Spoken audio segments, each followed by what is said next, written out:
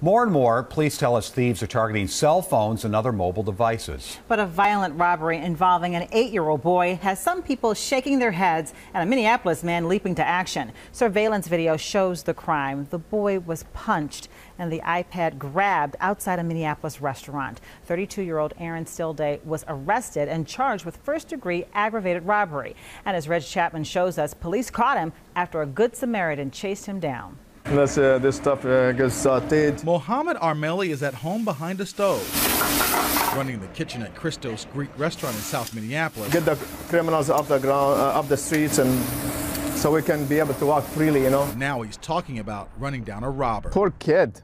I mean, I can't believe that his blood was all over his face. You should have seen his blood. Could have broke his nose. Surveillance video shows the 8-year-old following his aunt out of the daycare building. What happened next left Mohammed's blood boiling. This is a scum of the earth. You cannot hit a child like that. You just don't hit him for his iPad, for anything. Mohammed heard the commotion and went after the robber, with 911 on his cell phone chasing him for more than a half a mile. Then he went to 28th, and he went to West Stevens. And there where I caught him against the fence, and I held him up there until the police showed up. Police identified the man as Aaron Stillday. They've seen him before. As I was told, he was being arrested for 60 times.